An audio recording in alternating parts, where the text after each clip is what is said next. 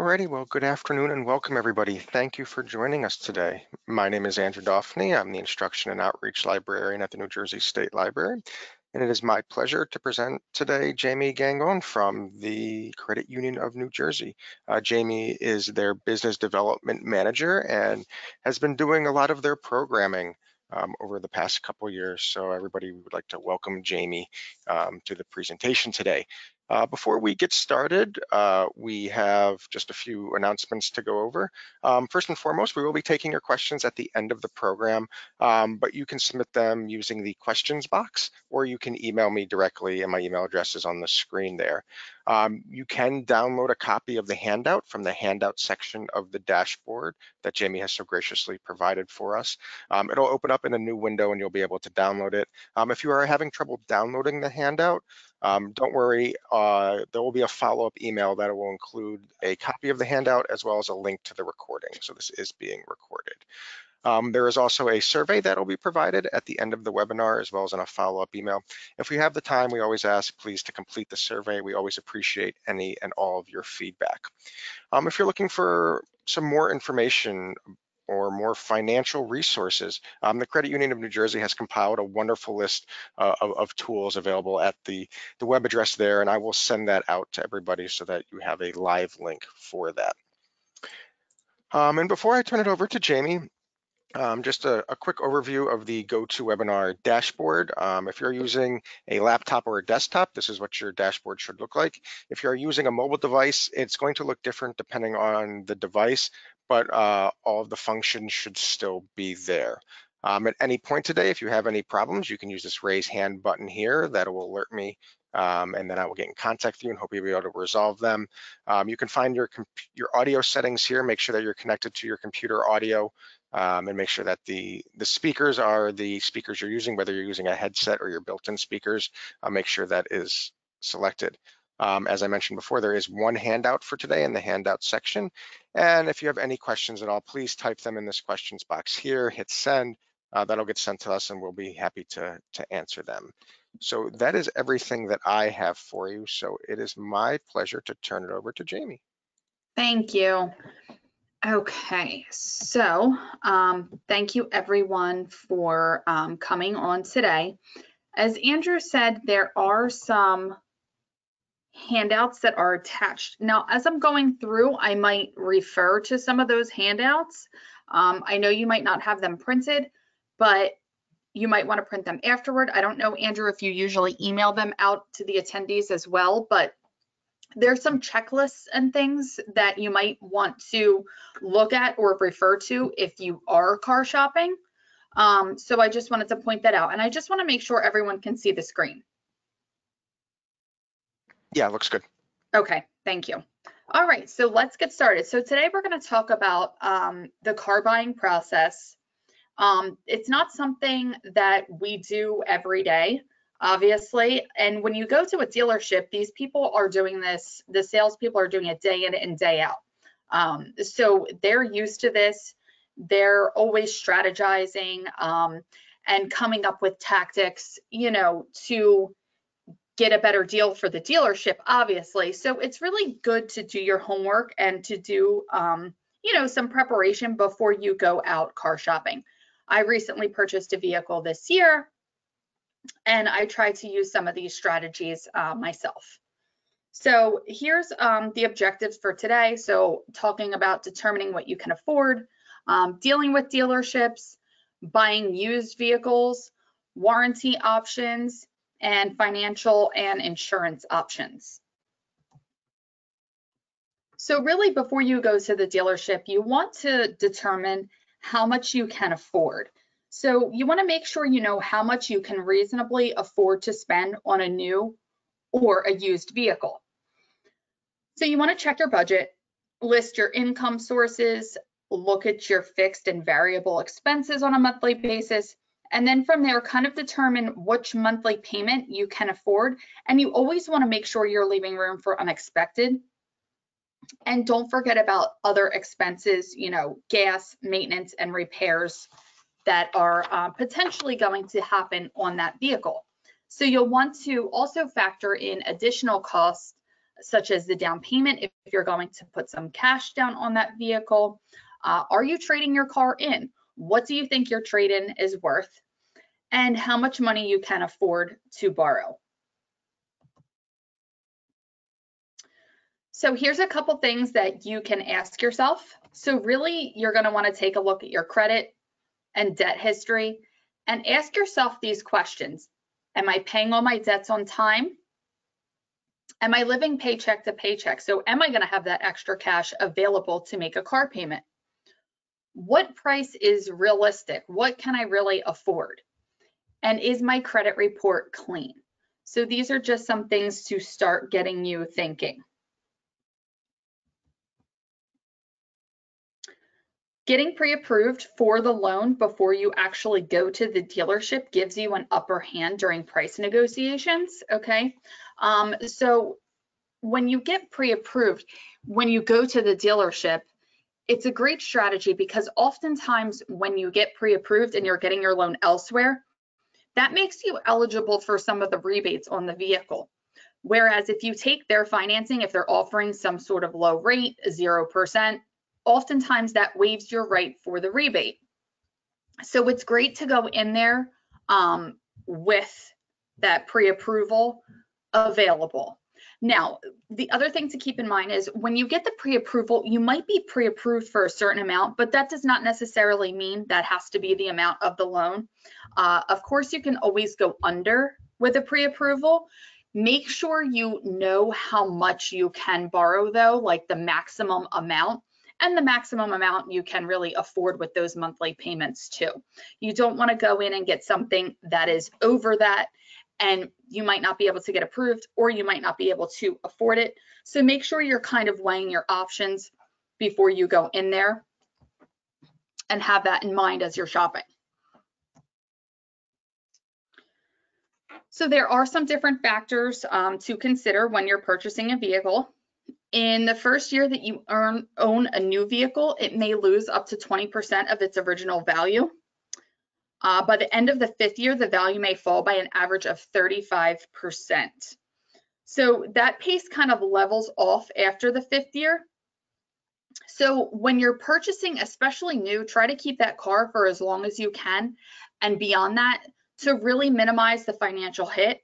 And oftentimes after that 5 years, a 5-year loan is pretty much an average loan for somebody to take out for a vehicle. So at that point, your car's paid off. And if you keep the car beyond that, you can start putting that car payment money aside in preparation to buy a new vehicle or to just save or, something else. When you buy used, you do get more car for less money. Even though there might be some increased repair and maintenance costs, you could potentially spend less per year than on a new car. This is kind of like a changing situation though.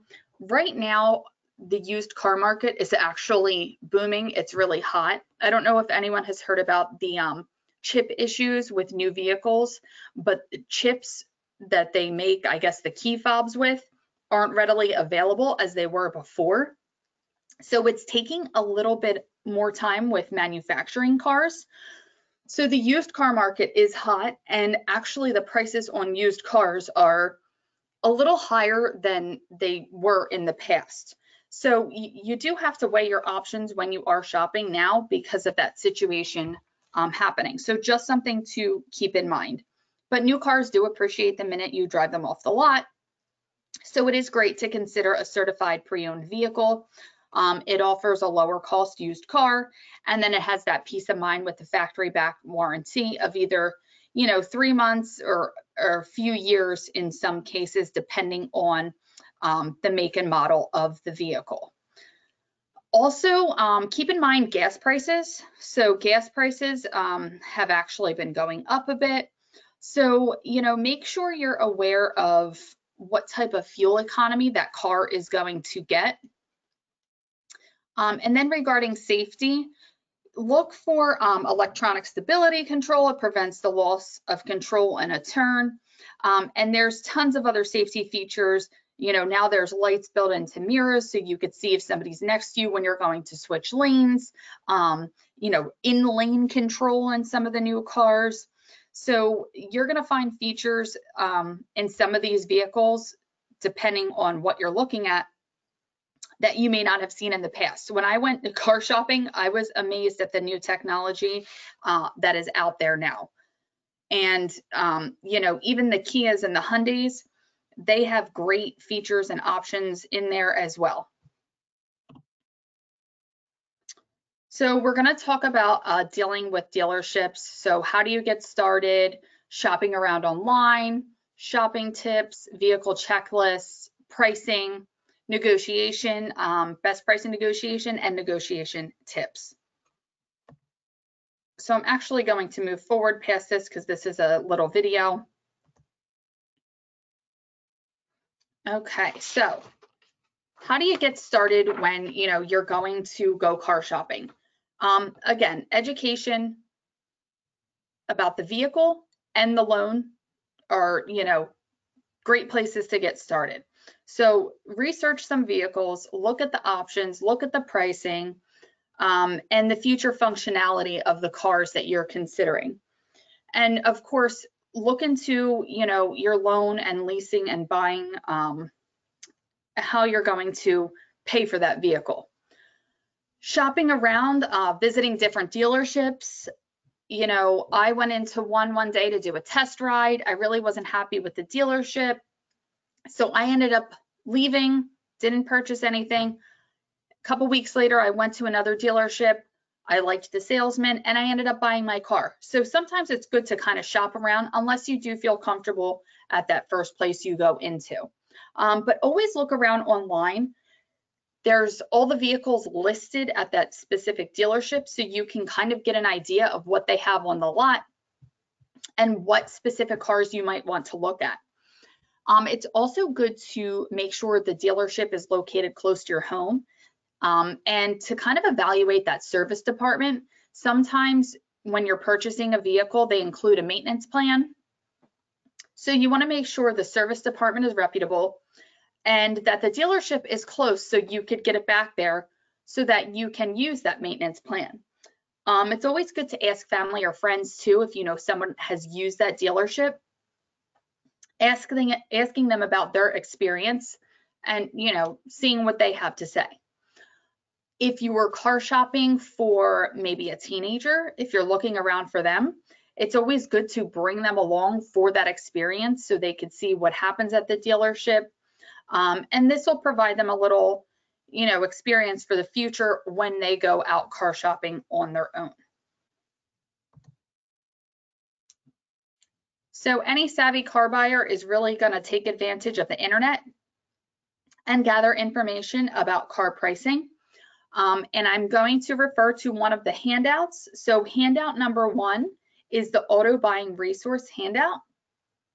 And again, you can take a look at that at your own time, but this is something that goes along with that, and there's some information on that handout.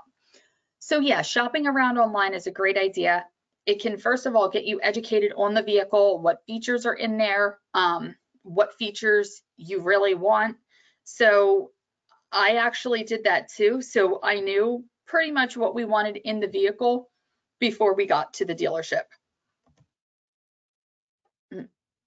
Here's some more shopping tips. So once you decide on a particular type and size vehicle, of course, looking around online and looking at least 3 dealerships or lots is, something that you should do. See, the pricing may differ a little bit between the lots. Maybe there's different rebates that are offered on that specific make or model. The other thing, it's good to take someone else with you to the dealership. Even if they don't know much about cars, it's better to kind of have someone there that you can reason with, that you can talk to. Maybe, they notice something that you don't notice on that particular vehicle. So it's always good to have someone else along with you. And then taking records and notes as you're shopping can kind of help you with the process. There is a handout, again, that goes along with this. It's handout number 2, vehicle options to consider. So this provides you a checklist, and you can go through this and see what options you really want in a vehicle and maybe weigh out which ones you could do without, especially if you're looking for like a specific price point. It's good to decide, do you want electric everything in the car, or could you go without that? Do you need the sunroof, or could you go without that? So see what matters to you most as you're going through this.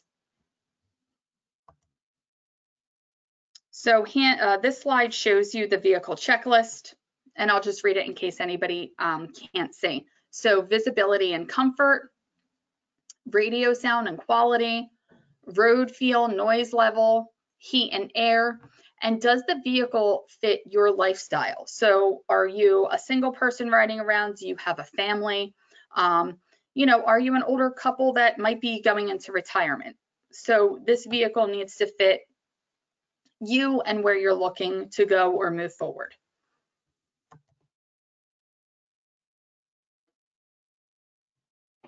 Okay, so now we are going to touch on vehicle pricing. I feel like this is always very confusing to me because you go to the dealership and there's this sticker on the window and there's the suggested prices. So the MSRP is the vehicle's published retail or base price without options, a destination charge, or other fees. So dealers are free to sell the car at a higher or lower amount of that suggested MSRP. Optional equipment refers to features or packages for which you pay extra for, and you can try to negotiate the price of that optional equipment. Destination charge fee covers the cost of delivering the vehicle from the factory to the dealership, and that's typically a non-negotiable item in that window sticker. It's usually the same cost for all models within a brand, and it doesn't depend on the actual shipping distance. So there's also something called a market adjustment, and that's a fee that the dealer tacks on, typically to cars that are in high demand. You know, one thing as I was car shopping, I found out I have a relative that works kind of in the auto industry. Jeeps hold their value really well. You can actually get a really good trade-in on the cars, but when you're going shopping, this is like a car that it's really hard to negotiate with because everybody wants a Jeep, everybody wants to buy one. So I just thought of that because we were talking about high in demand vehicles, but just something I want to mention, when you are shopping too, like the resale value of that vehicle might matter to you. So if you know it's a car that is going to, you know, depreciate a ton in value, or you know if it's a vehicle that's going to hold the value, it kind of, you know, helps when you're purchasing and deciding what you want to do. So back to the sticker pricing. The sticker price is the total retail price for the vehicle. So that includes MSRP, options, destination charge, and market adjustments. So the dealer typically tries to sell the car for as close to this price as possible, or offer you the token discount or manufacturer discount.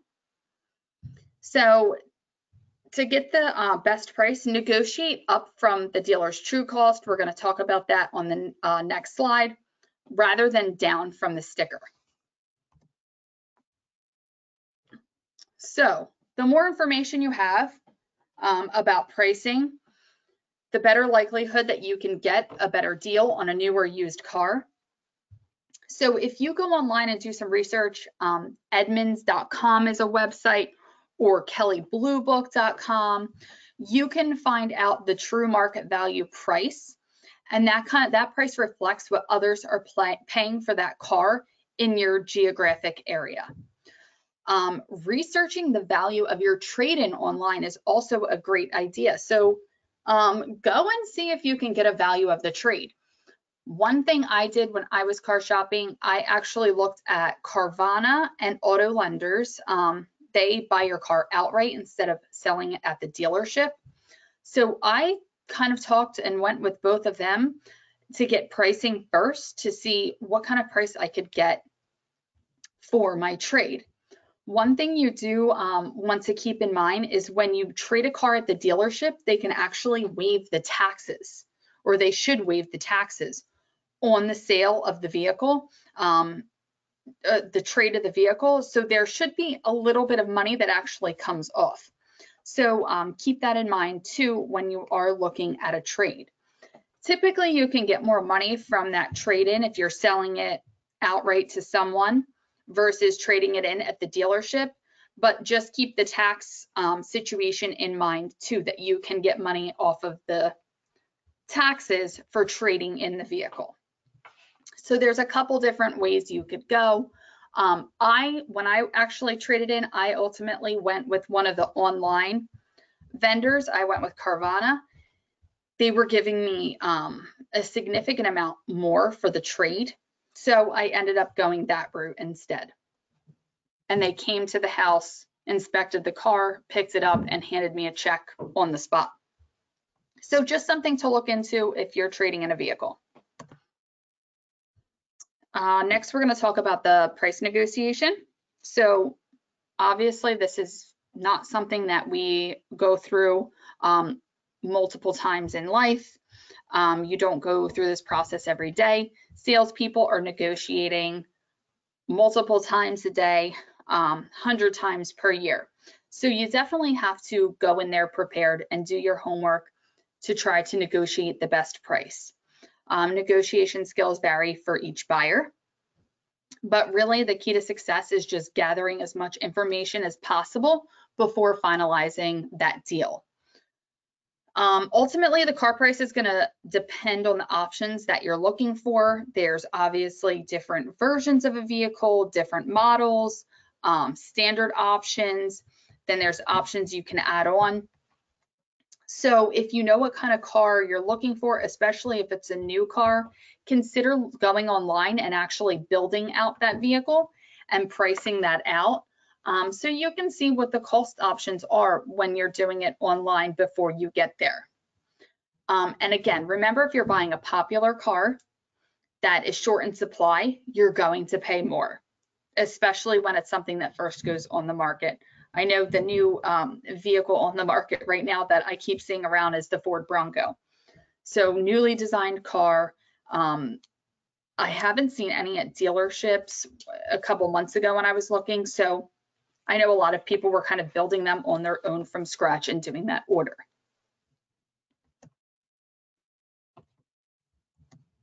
Next, we're going to touch on negotiation tips. It's always good to keep negotiations separate. Consider questions about financing, service contracts, trade-ins, or extras after you settle on the price of that vehicle. Now, I was trying to negotiate with my vehicle, and we were putting some cash down, but we weren't kind of upfront about that at first. And you know, after it was all said and done, they said, "Oh, well, if you were putting some cash down, you should have let us know that up front." So it's really hard with dealerships and negotiations. You just have to kind of stay tough if you have a price in mind and go in and, you know, work on that salesman to try to get that best price offer. A lot of times they're going back and forth to the finance manager too, asking different prices. So if you're trying to negotiate, make sure too you're in for the long haul and you have some time and you're willing to wait to get the best price possible. So next we're going to talk about buying used vehicles, advice for buying used, a used car inspection list, the FTC used car rule, and buying from a private party. So bottom line is to really find out as much as you can about the history of any used car you're thinking about purchasing. You know, you want to find out if it's been in any accidents, make sure that odometer is accurate. You know, did it ever fail inspection? Just, you know, a couple things as an example. But if you go on Carfax or ask for the Carfax, that is going to give you some information on that vehicle. You could even call the State Department of Transportation or check websites to see if there's any vehicle history that you can find online too, to do a little additional research. The other thing you want to find out is if the vehicle carries a factory warranty, and if it does, you want to make sure it's transferred over into your name. So we're going to just touch on, that used car inspection list. You definitely want to take your time when you're checking the interior and exterior. If it's a used vehicle, looking for any dings, scratches. How does the interior look? Was it taken care of? Is it worn? Make sure all of the accessories work. Does the car have all the equipment?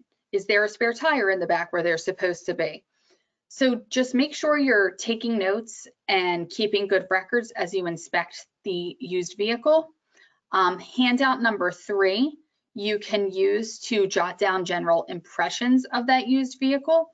And if it's something you find useful, you could always make a couple copies if you're looking at a few different cars to make sure you're bringing that along with you and inspecting it properly. I'm going to touch on this briefly. So there was a used car enacted to prevent and discourage misrepresentations and unfair omissions of material facts by used car dealerships concerning warranty coverage. So the buyer's guide provides important information to consumers about used vehicles they're thinking about buying, and ensures that buyers get the information in writing about any warranty protection they have if there's a problem with the car.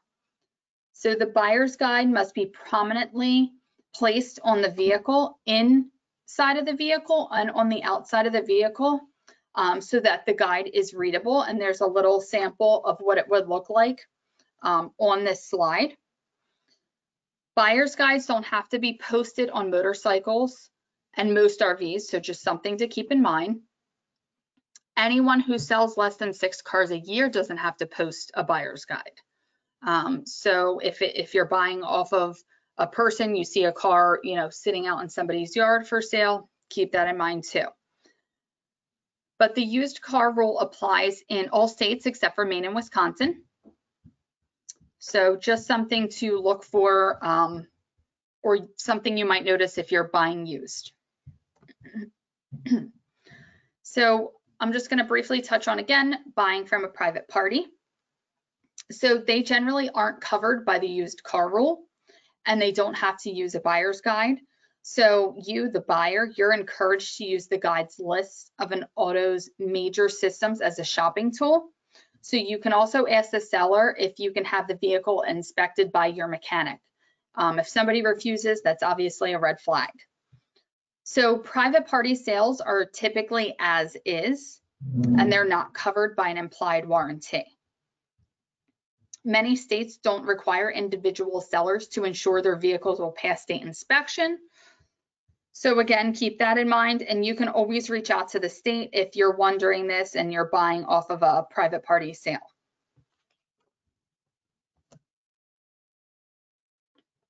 Going to discuss warranty options. So new car warranty, full warranty on used cars, warranty problems, and warranty disputes. So a new car warranty is built into the price of the new car. So make sure you're asking questions and understanding what that warranty covers and what it doesn't. You'll also want to have an understanding of how long the warranty is good for. Is it 5 years or 50,000 miles, or whichever comes first? A bumper to bumper warranty may not cover everything, so you might want to ask for specifics on that. If the warranty is for normal wear, ask what is considered normal wear. For example, doesn't it cover brake pads? Some new cars have a maintenance agreement. For example, that might cover oil changes or routine maintenance. And again, is there a dealer close to where you live that can service that warranty? So typically when you're shopping, you want to make sure that dealership is, within a decent distance so you can get back and forth if you do have warranty coverage. So you have the right to see a copy of the dealer's warranty before you buy. Review it carefully, determine what's covered and what's not. And make sure you get a copy of the dealer's warranty document if you buy a car that's covered by a warranty. Dealers may offer a full or limited warranty on all or some of the systems or components in a car. Most used car warranties are limited and the coverage varies. In fact, some systems or parts may be covered by a full warranty and others by a limited. An implied warranty is an unspoken, unwritten promise from the seller to the buyer that the car being sold must meet reasonable quality standards. And the most common type of implied warranty is the warranty of merchantability. So the seller promises that the car will do what it's supposed to do, and that applies to the basic functions of the vehicle. But that doesn't necessarily cover everything that could go wrong. Okay, if you have any issues with the warranty,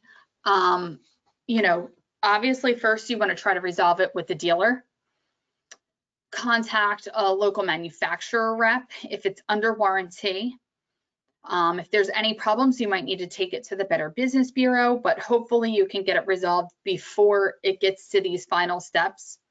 Seeking mediation, file a claim, or ultimately sue. So some manufacturers, such as Chrysler and Ford, don't use AutoLine or AutoCap. They've set up their own unbiased panels, which are related to any warranty disputes or arbitration. So arbitration on a vehicle is free. You don't need an attorney unless you want one. And there is no fee for filing a complaint. Any arbitration decisions will be given within 40 days. You don't need to attend the meeting in which your case is discussed unless you decide you want to appear, but you do have to submit a written statement, which has to include your name, address, description of the vehicle, and VIN, and offer any documentation you believe is necessary to strengthen your case. So the panel's decision is binding on the dealer, but not on you. So you don't have to accept it, and you can pursue further action and bring the matter to court if need be. Arbitration panel members review warranty disputes, not matters involving the sale of vehicles, personal injury, property damage, design of a vehicle, or matters in litigation. Okay, so next we're going to talk about financial and insurance. So do you need new car extras? Discussing the service contract, deciphering financing options, beware of loan markups, upside down loan, touching on leasing if it's right for you and leasing tips, and then auto insurance coverages, insuring teens, and how to save on car insurance. So do you really need new car extras? So if these items are on the bill of sale, consider putting a line through them. Fabric protectant, paint protectant, rust proofing, just some examples. VIN etching, that's something you could do on your own. Service contracts are usually double the price of the actual cost, so there is a high markup on service contracts. And vehicle bodies, they're typically protected against rust anyway. They're already coated, and really rust is not a major problem with modern cars. You can treat upholstery and apply paint protectant yourself with good off-the-shelf products. So these are some suggestions of things that you can scratch right off the top. So next, service contracts. So it's likely that an extended warranty or service contract will be offered to you when you buy. A service contract is not a warranty. And only the original equipment manufacturer can offer a warranty. A service contract is an extended warranty that always costs extra, and typically that's tacked on the bill of sale. So a service contract backed by an auto manufacturer is usually your safest bet if you choose to get one at all. The contract may cover a wide range of repairs and services, and those repairs would have to be done at authorized dealerships. Unless your contract includes a deductible, you won't pay for anything except for those approved repairs. So make sure you are asking questions before buying a service contract, and that's going to continue on the next slide. And just keep in mind that the service contract, which is an extended warranty, doesn't cover anything already covered under the factory warranty. So if your service contract is 5 years, 100,000 miles on a car with a factory warranty of 3 years, 36, you're really paying for that additional 2 years and 64,000 miles. So in this case, your true cost for the service contract is much higher. Make sure you know who's going to back the service contract.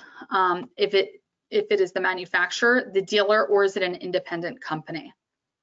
A service contract from an independent company could cost less than a service contract from a manufacturer, but make sure you know the quality of the contract because that can vary company to company. Okay. Know how to decipher financing options. So I was touching on this earlier in the presentation. Remember, when you get a rebate, you're actually foregoing the low interest rate on the loan. So adding in that rebate can actually make other financing more attractive because you're ultimately financing less money. So don't let 0% financing or employee discounts kind of lull you into not wanting to, negotiate or look for other financing or go prepared. You want to just be prepared and be able to haggle with that price of the vehicle. So yeah, 0% could offer you some lower monthly payments, but it might work out better in the end if you're getting those rebates. So that's a calculation you kind of have to do on your own too. Know that some dealers make up lost profits by pushing extras, such as those extended warranties or service contracts. Although some automakers offer incentive programs such as rebates and low-cost financing, better finance options might be available. So just make sure you're looking and you're going prepared. Dealer incentives are almost always available on lower selling models with lower resale values. So they can have bigger prepayment penalties and require bigger down payments. So really, you don't want to sacrifice something when you're looking at these cars that one might have a rebate and one doesn't. Beware of auto loan markups. So consumers who finance vehicles through auto dealerships are charged collectively at least, millions of dollars annually more in undisclosed finance markup charges. This is a practice that's encouraged by the autos industries with their finance companies and top banks. So sometimes when they're running your credit, depending on what your credit looks like, dealerships are able to mark up that interest rate a little bit to kind of cushion what they're making. So just keep that in mind too. When you go through a credit union or a bank, the rate is the rate. There's no markups involved. There's nothing tacked on. It's a clean rate, whatever, based on credit. So getting upside down in a loan, that is owing more on your car loan than what your car is worth. So when you're not putting money down, it's not unusual to be upside down in a vehicle because when you drive that car off the lot, it does depreciate in value.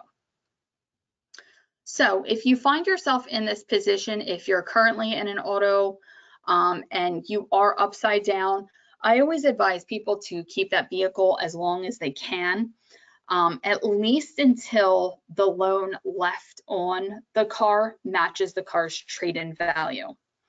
If you do need to get rid of the vehicle sooner, try selling it yourself or consider bundling that negative equity into the new car loan. I don't like to really advise people of that because then you're going to get upside down in that next car too if you're bundling that in.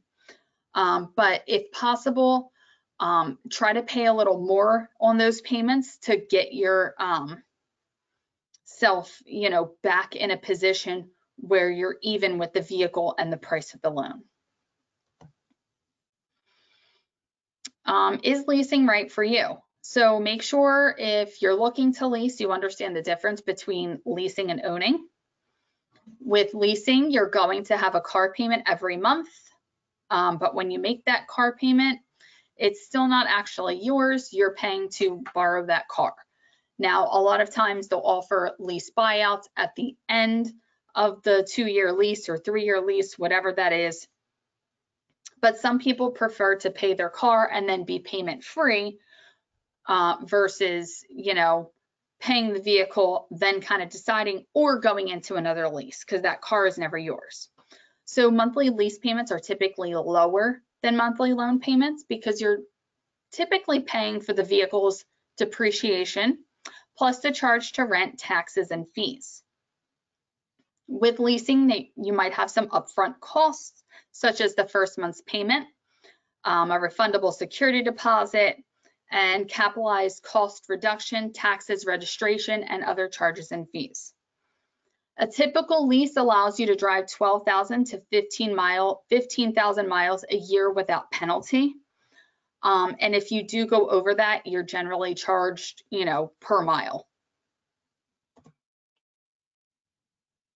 So negotiate the lease price just as you would if you were buying.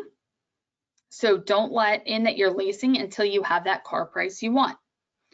You are responsible for early termination charges if you do end the lease early. And try not to let the lease outlast the vehicle's basic warranty, or you could potentially be paying for repairs on that vehicle that you don't own.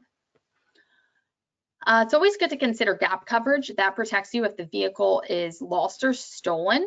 It covers the difference between what you owe and what the car is worth if that is to happen.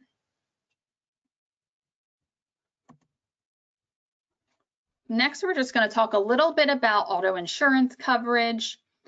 Several states, I know in New Jersey, they require you to have insurance when you have that vehicle, and you're asked to provide that insurance when you're getting a loan. So liability, that covers bodily injury, property damage liability, if any damage occurs to a person or a property. Uninsured versus underinsured, that protects you and your passengers from financial loss if an accident is caused by a driver who does not have sufficient or any insurance coverage. Medical pays medical expenses for injury resulting from an auto accident, regardless of whose fault it is. Auto collision covers your vehicle for damage that results from the accident. Comprehensive coverage covers your vehicle for everything other than collision, such as fire, theft, wind, hail, vandalism. And miscellaneous, some coverages are included in the basic auto policy, such as towing, road service, car rental, and so on. Some policies do include towing and road assistance, but others don't. We'll briefly touch on insuring teenage drivers. So when purchasing a vehicle for a teenager, safety should be the most important factor to consider. Okay, because teenagers really have the most accidents. Teenagers are typically concerned with the appearance of the vehicle, color, price, and safety in the last order, where parents are looking at safety, price, and vehicle condition. Check with your insurance provider about whether it offers teen driver discounts. And even after a child graduates from high school, there may be insurance discounts available when they're in college, depending where that child goes to school. So always ask your insurance agents for information. How to save on auto insurance. I always advise people to shop around every couple of years, whether it's auto insurance or homeowners, because the rates vary so widely. Sometimes that insurance is going up every 6 months. So make sure you're shopping around to get the best price possible. Always evaluate the reliability of the insurance company. Ask for recommendations if a friend or family member has a company that they're happy with. When you apply for coverage, your application is subject to underwriting review. So they're going to look at things like how far you drive, job stability, ages and driving records of everyone in the household, loss history. They can even review your credit report and credit score. And sometimes your credit score will determine whether you're issued a policy and what the premium is.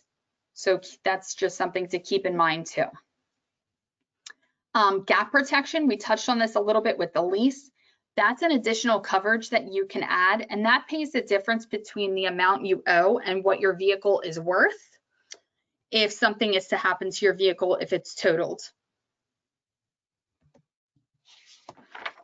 And here is the final checklist. Plan to get pre-approved, have a good credit history, know what you can afford, know what you need and want, do some research on safety and reliability, know how to find the dealer invoice and other options, know what to look for on a test drive, and how to negotiate. So that is going to really conclude the webinar for today. I thank everyone for coming and listening.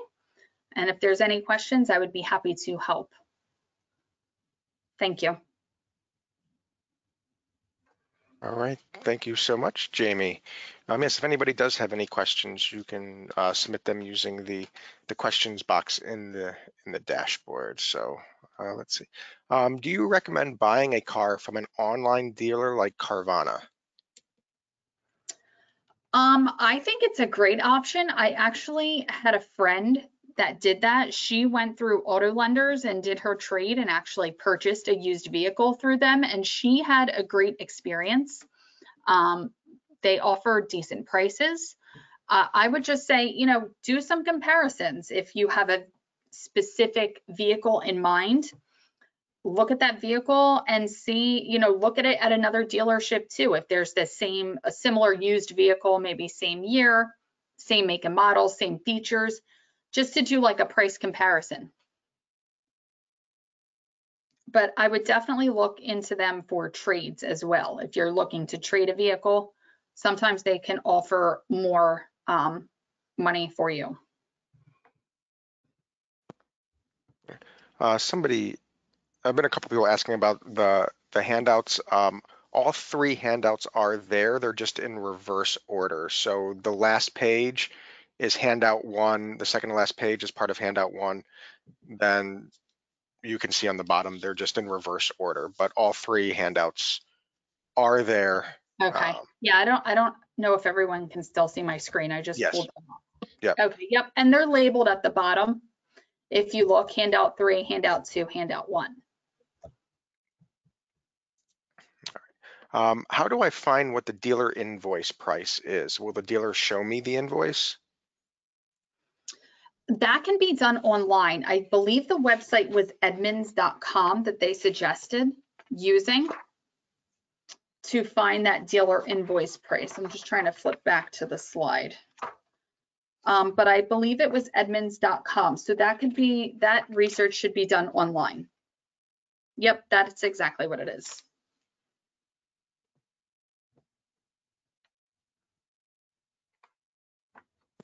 How do you handle high pressure sales tactics? You definitely have to be strong-willed and just don't fold if there's something that you really want or if you're looking for that specific price. I was telling myself when we were going car shopping, and like I said, we had went to one dealership and they were just unwilling to work with us at all. We were talking about negotiating on the price, negotiating on the trade, and they just weren't willing. So we ended up getting up and walking out. And I think you just have to be prepared to do that if you're not happy and you're not getting anywhere and they're not trying to negotiate at all. So be prepared to get up and walk out and maybe go look at another dealership. So I particularly bought a Dodge Durango. So we went, like I said, we went to one different place, but I had 2 other dealerships kind of in mind in case that scenario happened. So ultimately we went to the one, and then the second one we bought at because we liked the salesman. He was willing to work with us. And it was just a better experience. So be willing to get up and move to it somewhere else, unless that's the only vehicle that you want and you're going shopping and you kind of don't have a choice. So we were just flexible.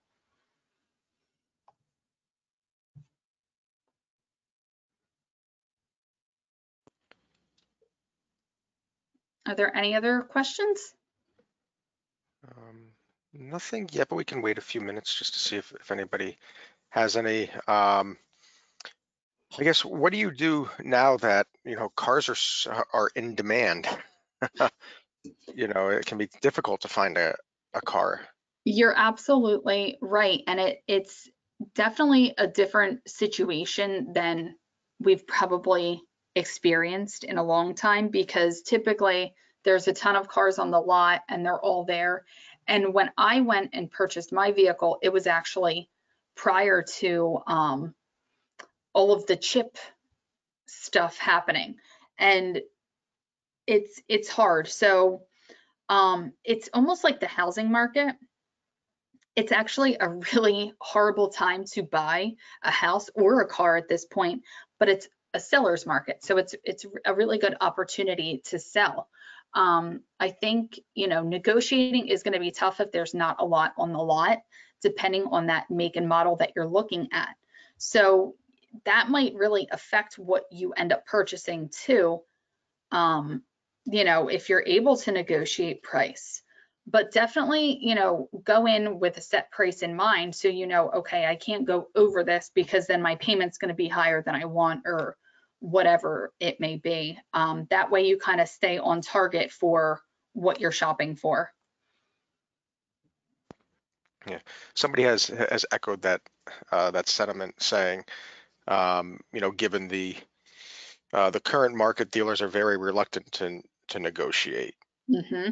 That So, is true. and It's asking for, absolutely true. And again, even the used car market, it's really hard to negotiate on a used car because they're so popular right now, and dealerships are getting a lot more for those used cars than they would have in the past, and it's a really tough time to buy and negotiate. um, are you seeing the same trends on uh, online dealers versus your brick and mortar dealers? I'm gonna say yes, just because of the market being the way that it is. But again, you could potentially, especially if you're trading, you're going to get more for your trade than you would have a couple of years ago. So that's like another good thing to keep in mind if you're in that position. You might be getting more for the trade, but you're not going to be able to negotiate on that price of the vehicle. So it's really across the board. Somebody commented that they bought a used car which was leased, and now the car insurance charges more Oh, for the, wow. for the auto insurance. Yeah, I mean, even like lease buyouts, I'm actually working with a member to do a lease buyout, and the lease company, they're really not helping her because they can make more on that used car than for her to buy out the lease from them. So it's definitely like a tough position to be in, but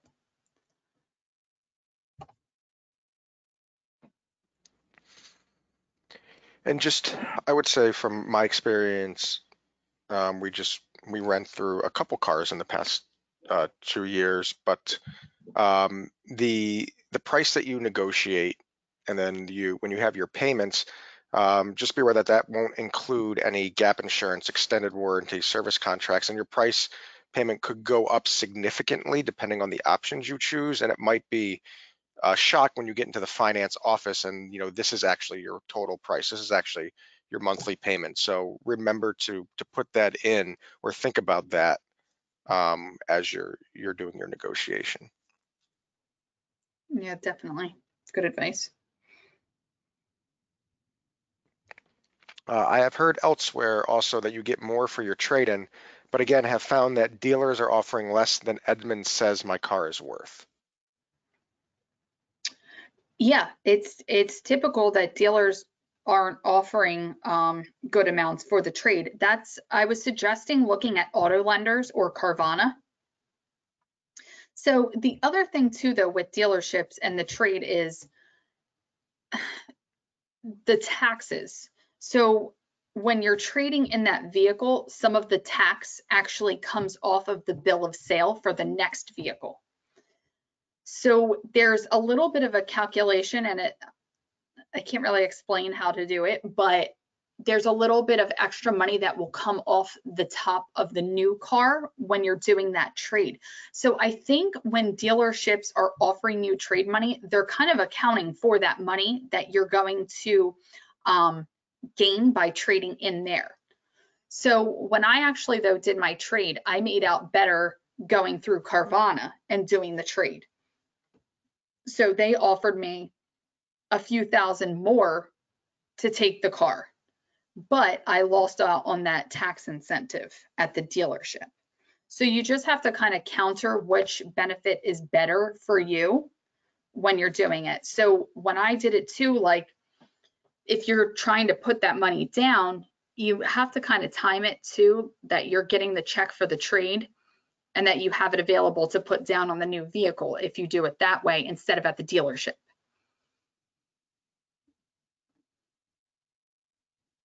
So it's definitely good to like explore Carvana and auto lenders and see what they're going to give you. But Carvana did offer me more than auto lenders, and auto lenders was unwilling to budge. So again, good thing to look at both.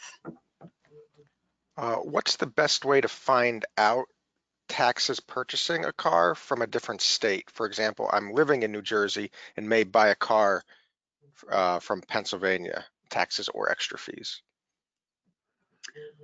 I don't think it varied at all.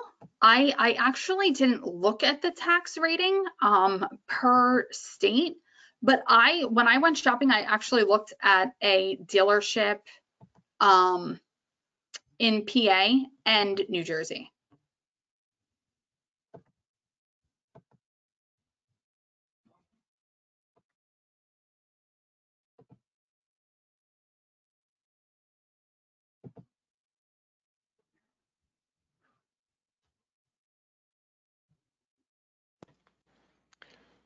Alrighty, well, it looks like that is all. So I could say we can go ahead and wrap it up there. So I'd like to extend my thanks again to Jaime for a fantastic presentation. Thank you to the audience for joining us today. I will have Jaime's contact information available for everybody so that if you have further questions, you can certainly reach out to her. So be on the lookout for the follow-up email that will include a recap, the recording, as well as the handouts. And as I like to close right now, be safe, be well, and hopefully we'll be able to see each other soon. Thank you.